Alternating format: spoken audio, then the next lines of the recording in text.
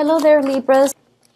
So the first thing here is we have the Strength card and the King of Swords. Now the King of Swords signifies an air sign. So this is Aquarius, Gemini, and Libra. And the energy, they can be their sun sign, moon sign, or rising. The kings in the deck, they are very, very strategic people. They know what they need to do in order to achieve a specific outcome, okay? This can be good or bad. In the way that you interact with this person, I feel like you're dealing with someone who is a little bit arrogant, who is a little bit of a know-it-all. Like, I feel intellectual snobbery associated with those people that are circulating around you.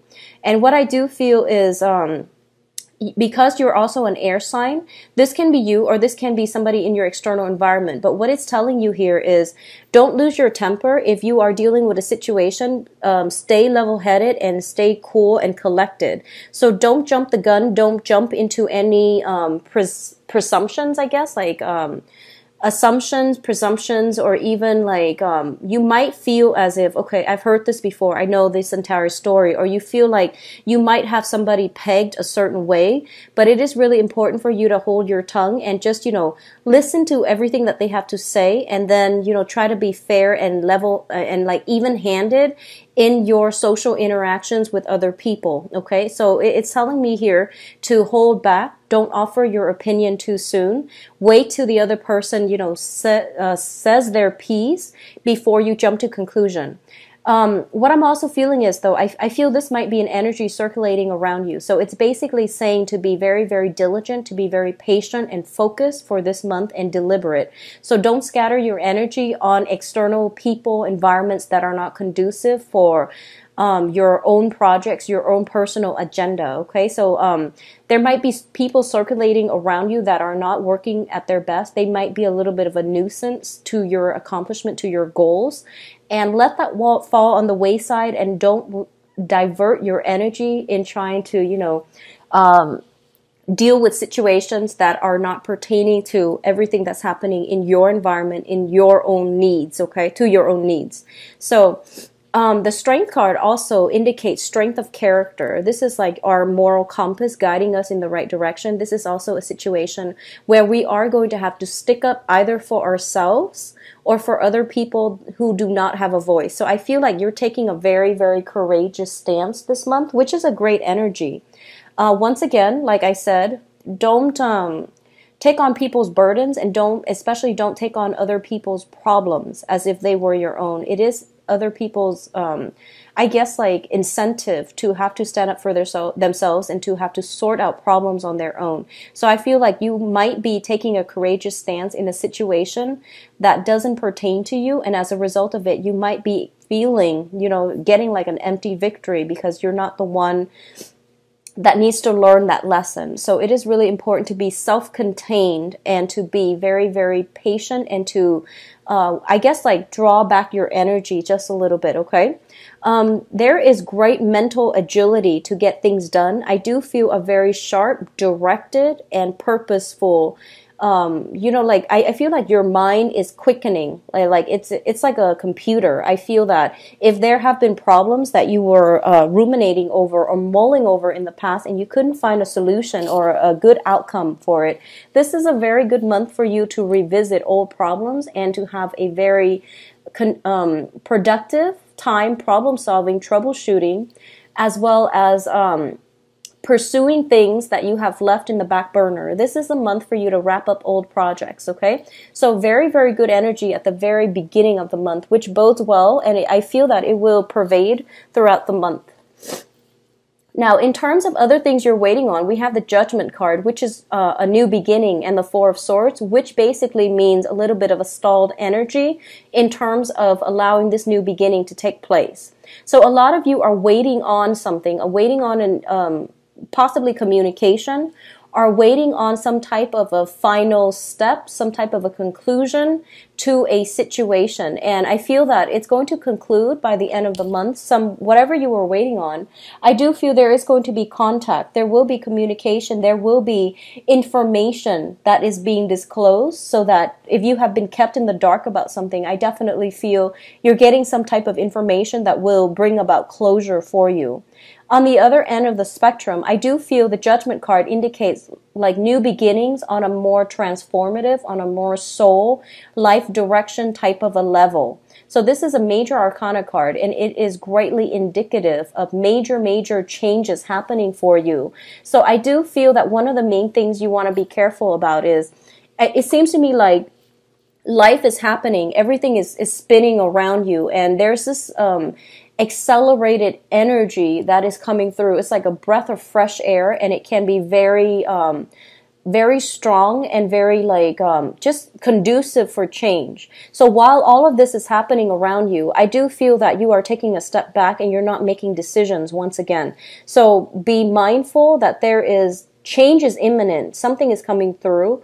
You can't really, block it. You can't really force it. But I do feel a lot of you are just like, I just want a moment of peace and quiet, and I just really want some time to myself in order to reflect, in order to process all of these new changes, new procedural changes, possibly in the work environment as well. So if you feel like, in the past you have everything pretty much figured out, and you might have been in a work situation where you feel like, okay, I understand the procedures, I understand how to streamline the workflow, but all of a sudden new rules are being implemented, new ways of doing are being, introduced into the work environment, and you're still trying to, adjust to the changes, and as a result of it, you're not moving as fast. But once again, it is a very directed energy that you're bringing to the table for this month. So the new energies coming through would be very conducive for long-term stability, okay? But you are taking some time off. For a lot of you too, there might be a little bit of squabble within the home environment, okay? So this pertains to the people that you are consider your family, or the people that you are living with. So either, blood relatives that you consider family, or some type of home environment where you're living with roommates. I do feel there is more energy, busyness around the home environment, and as a result of it, you might not be getting enough sleep. So for example, they could be, simply doing some type of unearthing, and even construction around your environment, and it might, create a lot of noise where you're not getting restful sleep. They might, somehow disrupt electricity or water flow to the place where you're living. So there's something around the home environment. On the other hand, I feel that there might be some medical issues coming through from a relative. This is somebody that I feel like is related by blood. So it is somebody that is very dear to you. There might be some medical diagnoses coming through that would require that they take a little bit time off work in order to rest and recuperate. So that's what I'm feeling with these two cards here. In terms of your own energy here, we do have the Fool card as well as the Five of Swords. So the Fool card and the Five of Swords, fives always indicate some type of a conflict, okay? And usually Five of Wands, I usually read that as an internal conflict, something that we're grappling with, like, decisions, choices, trying to do the right thing when the temptation is posing as such it can be tempting. So the Five of Swords usually indicates a conflict between you and another person. In this situation is a little bit tenuous, mainly because it indicates like an empty victory.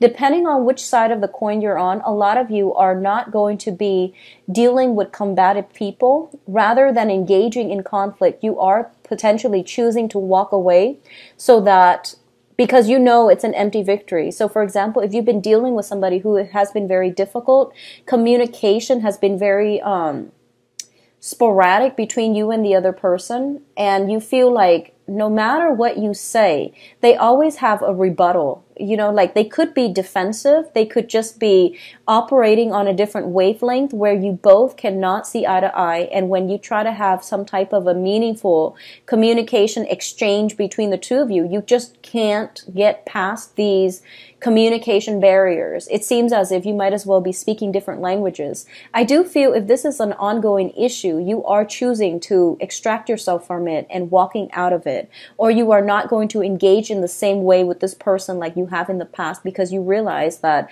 it's a waste of your energy. You have a lot more work to do on your plate, so you feel like you're not going to divert your attention or your time or your energy towards channels that are proving to be problematic or unproductive in the past.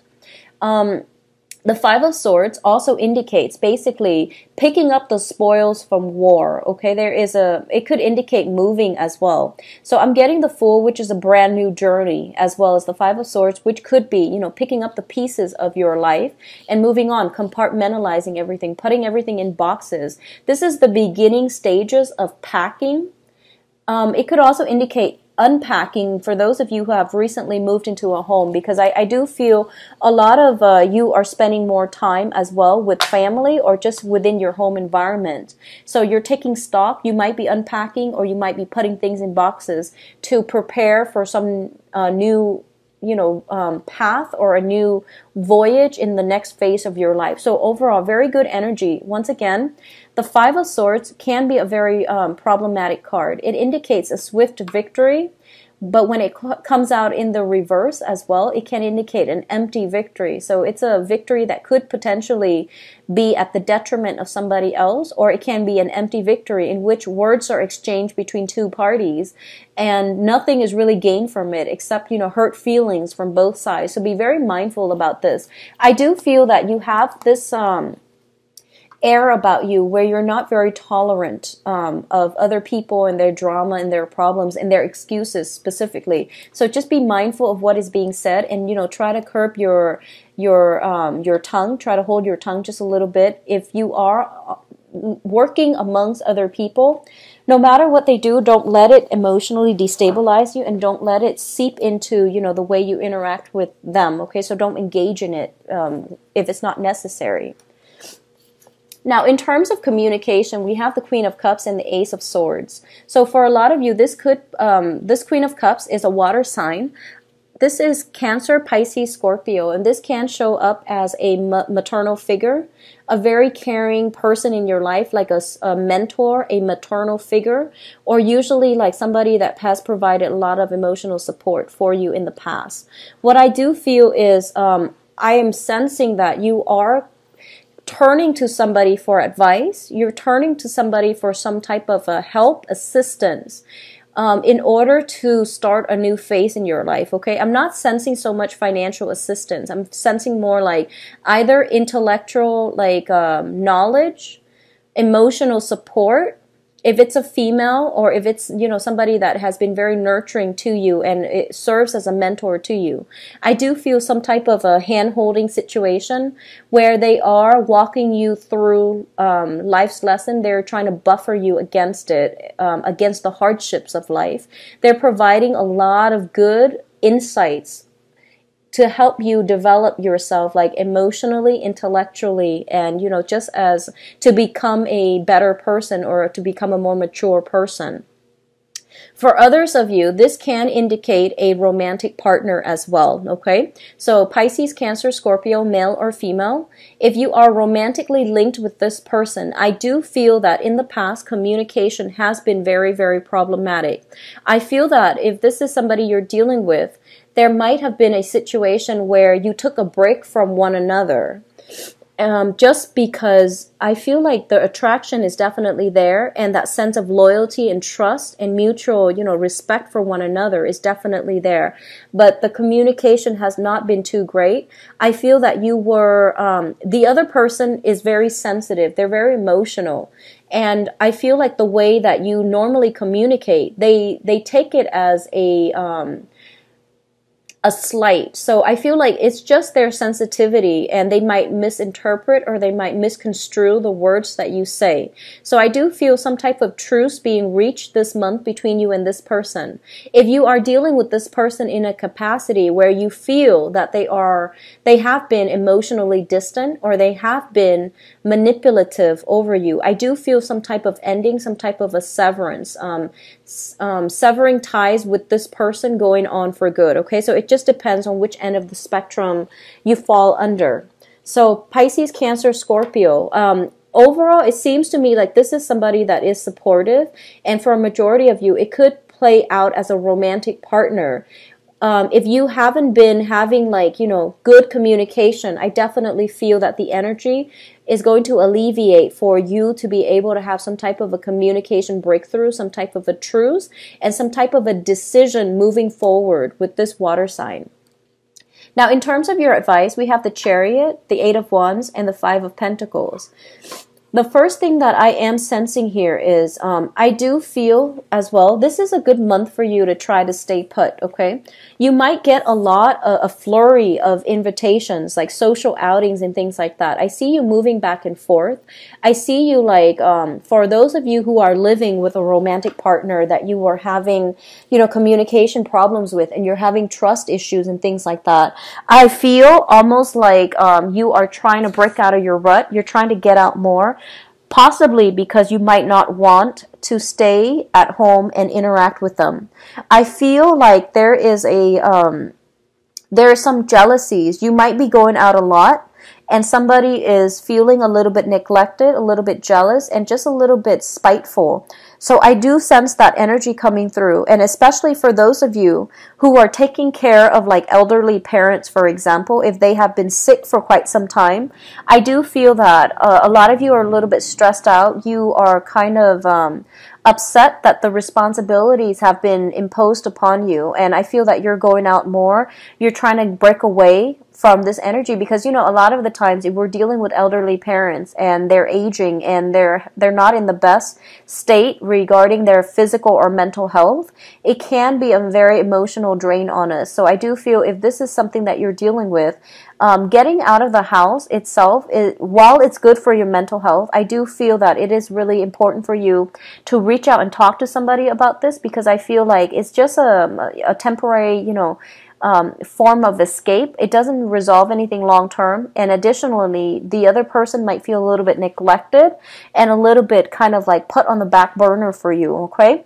So if you're dealing with this on the home front, and especially when it comes to like elderly parents and things like that, it is really important to tell them that, you know, it's not you. Sometimes I just need my own space. I feel like a lot of you are feeling claustrophobic in your current living environment or in your working environment, and as a result of it, you might want to just branch out. You might want to just go for a drive, get some fresh air, and be by yourself so that you're not dealing with that claustrophobia, that sense that the walls are closing in on you, okay?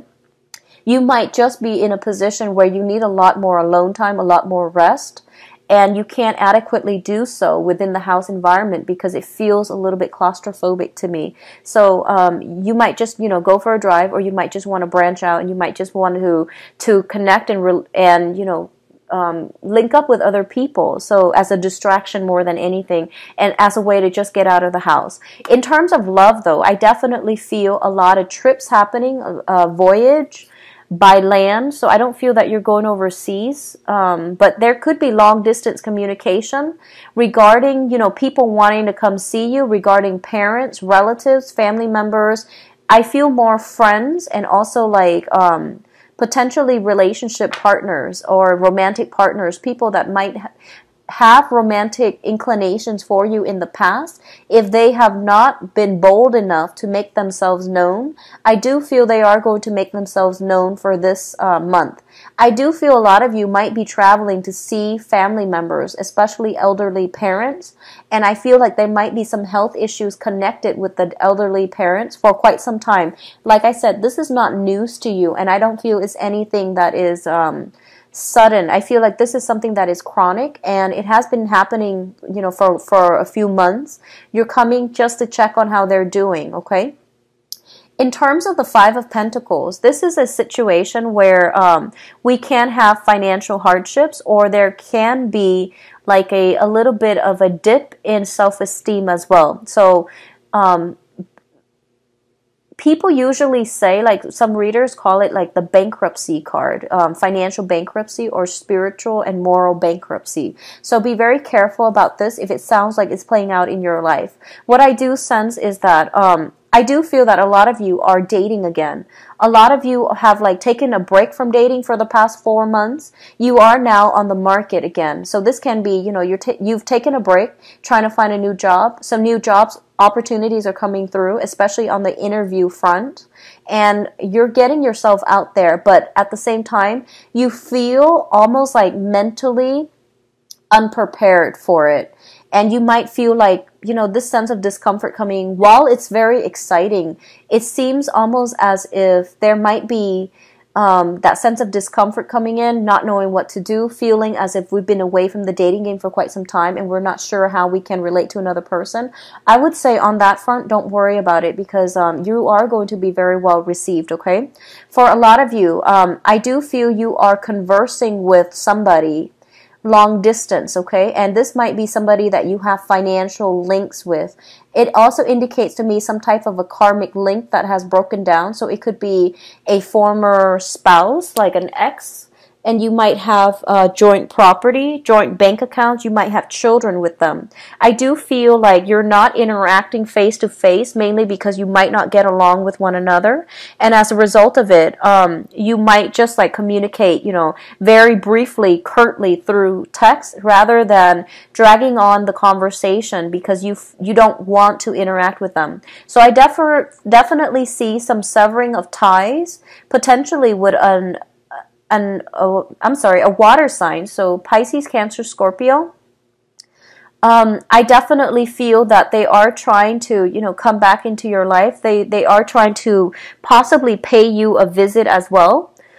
And I do sense that at this point you have some financial arrangement or something like linked up with them, either children, property, joint assets, bank accounts, or something like that, is making it difficult to, you know, physically extract yourself, because I feel like emotionally, legally, you are extracted. You're on your own, I feel, pretty much, but I do sense that they're somehow making a comeback and there might be communication regarding finances. So on a physical level, you might not be able to extract yourself just yet, okay?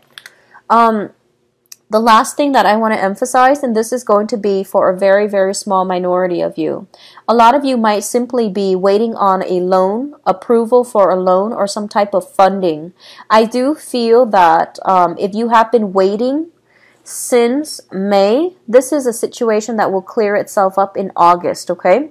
If you have just recently applied for this situation and if you have financial constraints and you're very, very worried, I do see something picking up in the month of August. Either money coming through a financial institution, through a lending institution, or through a private party. But I do feel the amount itself is going to be a little bit less than what you expected, okay? On the other hand, you might be traveling a lot, so I feel like it is digging into your purse. It's emptying your financial resources. So be mindful about that energy, okay? So I do feel like it's a very good month. Try to stay focused and try to, you know, be careful about communication with other people, especially if they're a little bit more sensitive, okay? So let's see, Libras, what's in store for you for love and relationships, romance? Love, romance, relationships.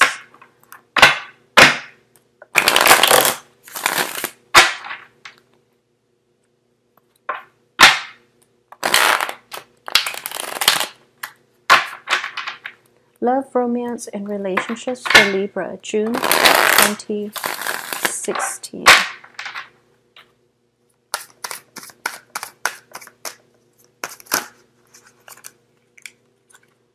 Okay, we've got quite a few jumpers here. So we've got, and if you're just, you know, if you've never been married, if you're just on the dating market and you're looking at a few options, I feel like you might be dealing with an air sign, so another Libra, Aquarius, Gemini.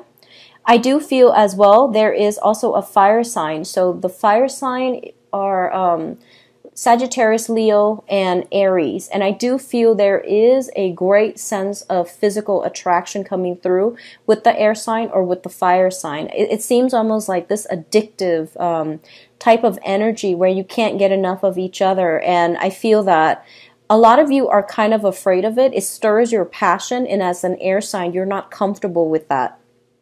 what I do feel as well is that you want to take it very, very slow when the relationship starts out with, you know, in this magical, like, burst, like, fervor. I feel like it would behoove you to, you know, slow things down a little bit and don't get caught up in this trap, mainly because I feel like it's happening so fast and there is so much, like, passion and chemistry, and I feel like you're kind of delirious, I guess, which is a good feeling if, you know, but you want to make sure that you're level-headed and that you've got your feet firmly planted. I feel like it's the ground, and I feel like it can. I feel like it can, but you want to also, I guess, like, move it along. If that's what you want, have a talk and finalize it, okay? Don't leave things in the balance. Don't try to play it cool and see if the other person would approach you first. I feel like it's really important for you to take initiative. If it's something that you want, if you like this person, take the initiative and move it along, because I feel like overall you're going to have a lot of success, okay?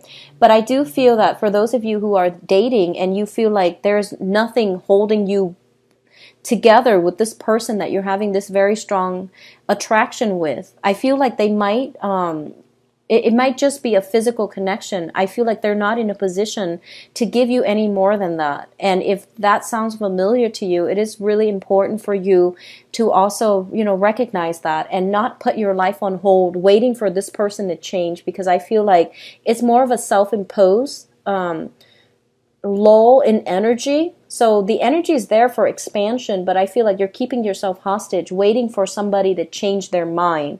And they're not looking for a long-term committed relationship. They're looking more for fun, okay? So be careful about that, okay, Libras?